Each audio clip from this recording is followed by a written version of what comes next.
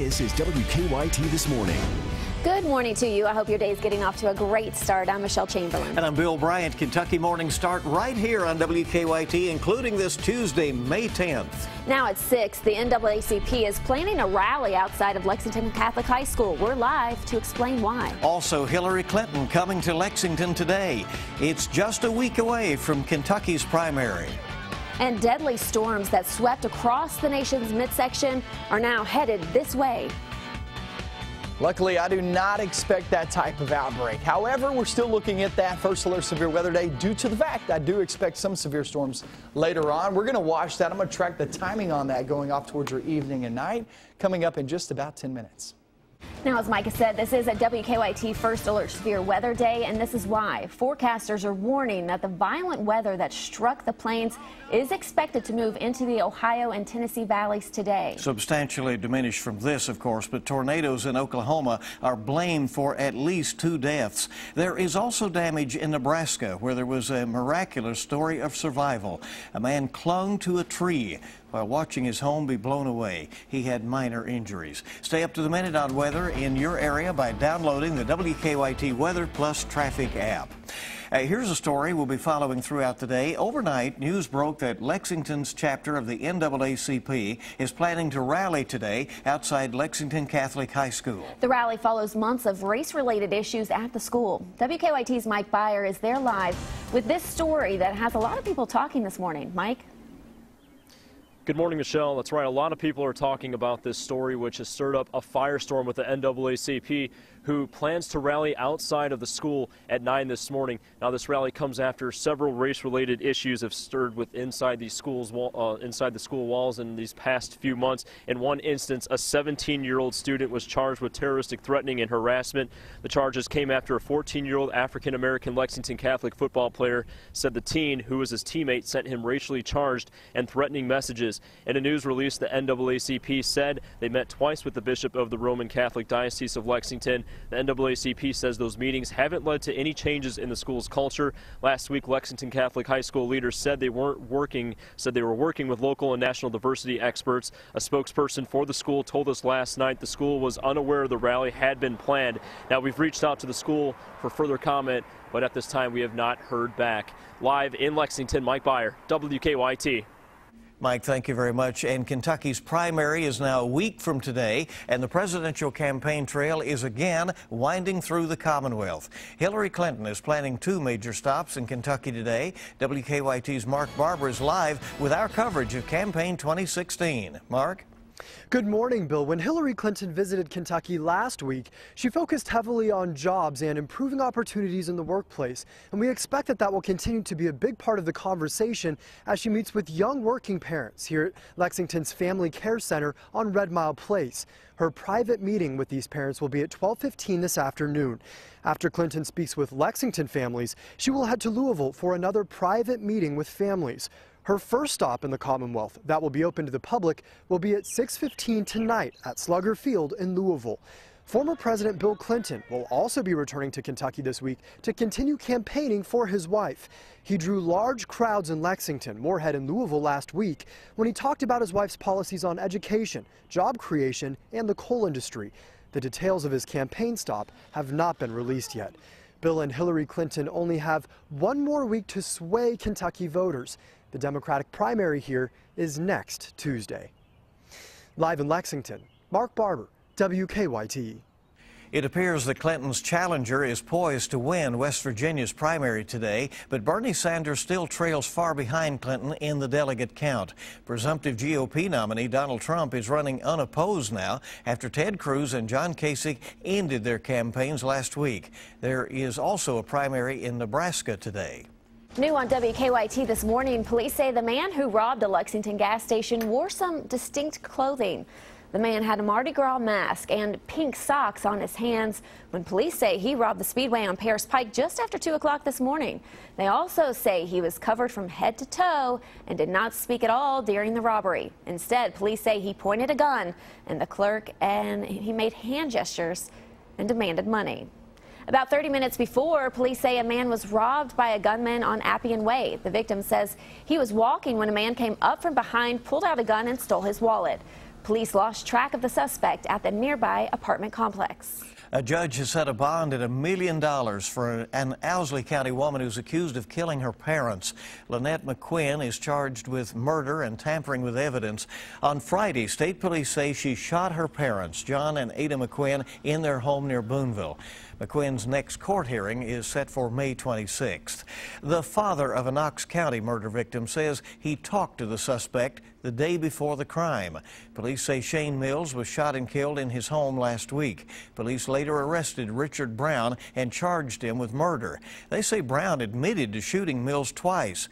Mills's father says Brown was in his store last week. He says Brown asked questions about the store, even asking when it would close.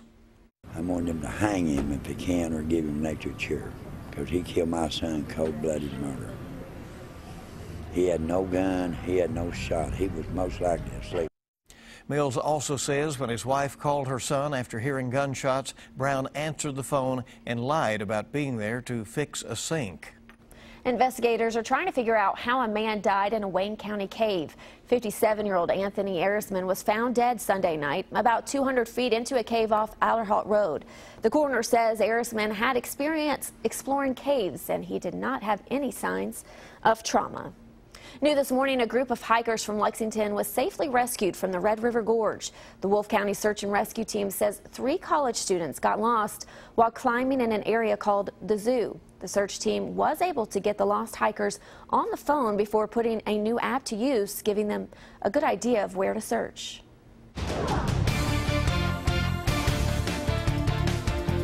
We have a few showers out and about toward the eastern zones, but all eyes still back toward the west. Now, this is your line. This is the first piece of energy. The first wave has already moved on through. The second wave actually comes with this one. The third wave is the one we're going to be concerned about later on this evening. So let's talk about this one. This travels on through, I would say, gets off into our western zones right around 9 to 10 a.m. Around here in Lexington, roughly midday, give or take an hour or so, and it looks to push on through. The farther it gets away from its energy back toward the west, lesser likelihood of it actually sticking together. So don't expect it to be extremely strong as it rolls on through. It's the one off toward the evening we're going to be watching very closely. So on and off through the day, you will get breaks. It's not going to rain all day on you. And then once we hit that 6 p.m. to about midnight time frame, that's when we expect those storms to become severe. That's your severe timing. Okay, damaging winds, large hail, and also the possibility of an isolated tornado or two will be with us today. I do want to reiterate this. This is not the outbreak type of situation that we just saw in Oklahoma. It's the same system, but it's not the same strength, okay? As it gets a little bit closer to us, it loses a lot of that strength, but nonetheless, it's just enough to throw off some severe weather, the slight risk across the region. Many uncertainties with this. I'll go ahead and tell you that and be honest with you, that the cloud cover, the rain, how that's going to affect the energy later on this afternoon. Is there going to be a lot of energy when these storms roll on through? That's something to really watch out for. If you get a lot of sunshine today, that's bad news. If you don't, that actually helps us out. So the rain early on is actually helping us out. 4 p.m. to 7 p.m. is when we expect the severe timing, not thunderstorm timing, but severe timing. 4 p.m. to 7 p.m. back toward the northwest. As we look back toward the north and northeast, down into the bluegrass region and off toward the Cumberland area, that's 7 p.m. to 10 p.m. is when you can expect that to come on through. That does include Lexington. And then down toward the southeast, 10 p.m. to 1 a.m. is when you expect these storms to roll on through. That's another uncertainty, is the timing on this. We'll have to watch this closely. That's what I'm feeling right now, just looking at these different models, because a lot of these particular models aren't really matching up with each other. And when that happens, it drops your confidence as a forecaster on the timing on this. We'll have to watch it as it gets a little bit closer, but as of right now, that's the best bet I have on the handle on this timing. You know, it's tough when you have to hope against sunshine. Right, you know? Right. You always love sunshine. I know. Not on days like this. It'll fire up those storms. All right, Micah, thank you very much. Our time right now is 6:09, and each morning we bring you weather and traffic together right here. Let's go to Officer Don and check on what's happening on the roads. Good morning. Good morning. Well, not a lot on the circle. We just checked. The inner and outer loops look okay. Even the exit ramps at Richmond Road, Alumni, Tates Creek in great shape. On the north side, no trouble just yet. Let's get a look at overall traffic flow first this morning. Give you an idea what's happening as you plan to head out the door. We're in pretty good shape toward downtown. No major issues there. On our drive times, it's basically the ride we would expect coming in from Nicholasville now, running at 12 to 14 minutes. Inbound from Winchester still looks okay on 64. No significant issues there, about 22 minutes. And from Paris, about 18. Now back to you in the studio. All right, Don, thank you so much. And Officer Don and Deanna are on 98.1 The Bull. When you get in your car, you can listen to them this morning. 6:10 now on WKYT this morning. Several people were hurt in an early morning stabbing at a train station in Germany. What we know about today's attack in 3 minutes. We'll have that ahead. And also, want to get close to the royal family? Buckingham Palace is hiring. We'll have details on the job offer coming up this morning. Kentucky mornings start here. You're watching WKYT This Morning.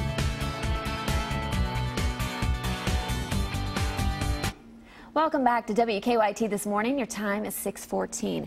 German police say a man is in custody after a deadly stabbing at a train station near Munich. Police say the suspect expressed political motivations during the attack. One person died in a hospital after the stabbing that wounded several others. A police spokesman says the suspect is a 27-year-old German national.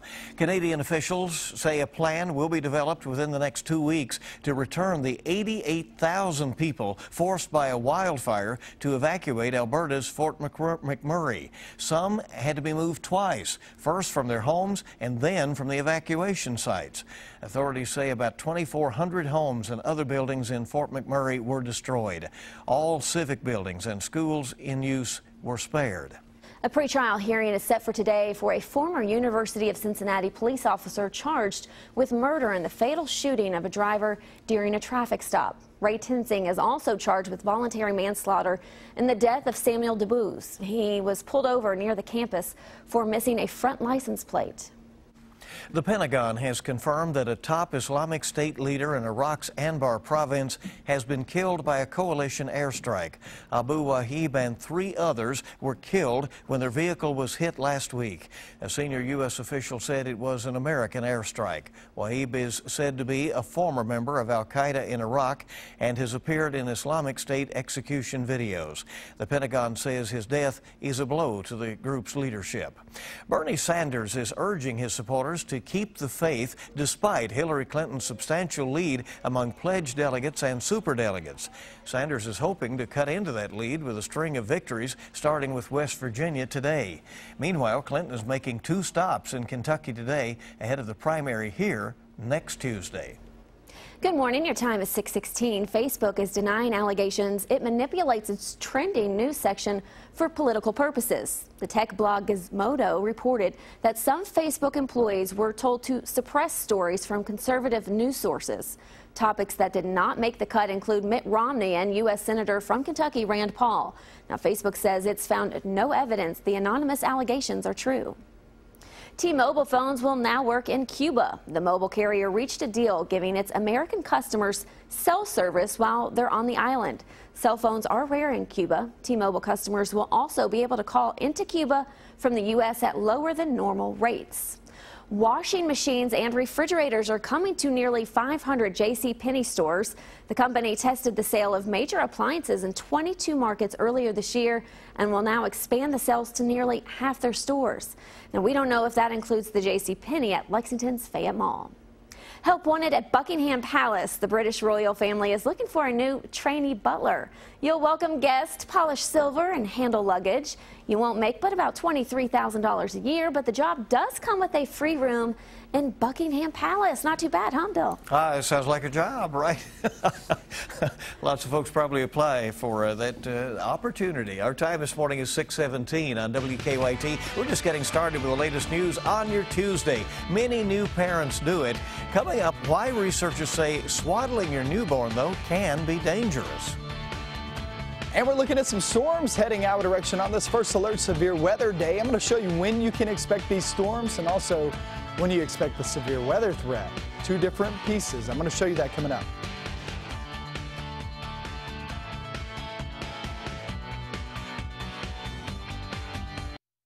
Kentucky mornings start here. You're watching WKYT This Morning. Good morning again. 6:21 is the time on WKYT. On your Tuesdays, we watch for storms later today. Yeah, it is a first alert severe weather day, so just prepare as you head out the door. The Lexington chapter of the NAACP plans to rally outside Lexington Catholic High School today. That's what's trending at this hour. That rally comes weeks after a 17-year-old student was suspended in relation to racially charged messages allegedly sent to a 14-year-old teammate.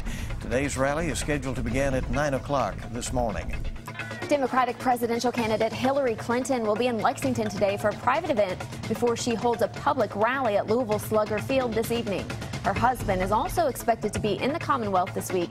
Kentucky's primary is a week from today. Lexington police are looking for the man who was wearing a Mardi Gras mask and pink socks on his hands when they say he pulled a gun on the clerk at the Speedway on Paris Pike overnight and silently demanded cash. They lost track of him at an apartment complex on Rogers Road. Watching weather very closely today, here's WKYT meteorologist Micah Harris on a severe weather day. We still have some showers over toward eastern Kentucky trying to move on out. A big break over toward the western zones. Nothing really going on right now. However, look at this line of thunderstorms heading our direction. This is not your severe weather concern. Your concern actually comes later on this evening. But I do want to show you this, okay? So here's the second wave. We already had our first wave. It's moving on out. This is our second wave, a little stronger wave, obviously. But your actual system still is back toward Missouri, okay? So the farther that this gets away from that system, away from that energy, the energy is right here. So the farther this gets away, lesser likelihood of it actually staying together or it actually being as strong as what it is right now. I don't expect it to be that strong as it rolls on through. However, you'll get a few rumbles of thunder and also some showers out of that. But once we travel off into the evening hours, that's when your severe chance comes into play, okay? So you can have some on and off showers and thunderstorms through the day, but your severe chances later on this evening. Now through Thursday, I mean, you're talking today, Wednesday, Thursday. You're talking 3 consecutive days of at least a marginal risk of severe storms. So this is going to be a pretty active next 3 days. Good news here is we're going to get a break toward Friday. That's exactly what we need after the next 3 days, guys. It's going to be pretty active as we travel off towards your weekend. Your weekend, only a couple of rumbles of thunder, but this is just an active 7-day forecast. I'm going to show you that in just about 10 minutes. Right, as we said earlier, just sort of have to pick your spots here and there where there may be some clear skies. Maybe Friday looks pretty good, so we'll watch. 6:24 right now. An important story for new parents out there. Swaddling could put your baby at greater risk for SIDS. That's according to the American Academy of Pediatrics. Swaddling is when babies are wrapped up tightly in a blanket with just the head exposed. Now, according to the studies, swaddled babies placed on their sides or stomachs are twice as likely to die from the syndrome. Researchers say overheating could be a factor. The risk is less for babies who sleep on their backs. The Golden State Warriors' Steph Curry is proving why he is the NBA's most valuable player 2 years in a row. Yeah, Curry returned from a sprained right knee to score an NBA record 17 points in overtime against the Portland Trail Blazers. He finished the night with 40 points in last night's game, helping his team take a 3-1 lead in the Western Conference semifinals. The Warriors need to win one more game to win the series against the Trailblazers. And he said, you know what, I'm back. Oh, he's a tough player. Yes, he is. No doubt. Listen up, Harry Potter fans. The game of Quidditch is real. Well, sort of. A team of skydivers brought the fantasy wizard sport to life by squaring off in a broomstick bout in midair. The high-flying act was a PR stunt for a Colombian communications company. These may be mere muggles, but they play like Potter pros. Even the series author was impressed by it, retweeting the video to millions of followers. Seem to enjoy that. Well, that's impressive. Look at him. He just rides his broom. You up for a broom ride today? Yes, that actually sounds fun. It does, doesn't it? Yes, All right. The time this morning is 6:25, and we're coming right back on WKYT This Morning. The turnover continues for the UK women's basketball program.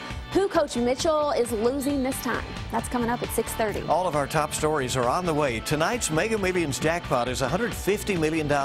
Wednesday night's Powerball jackpot is $40 million. Kentucky mornings start right here on WKYT, and we'll be right back.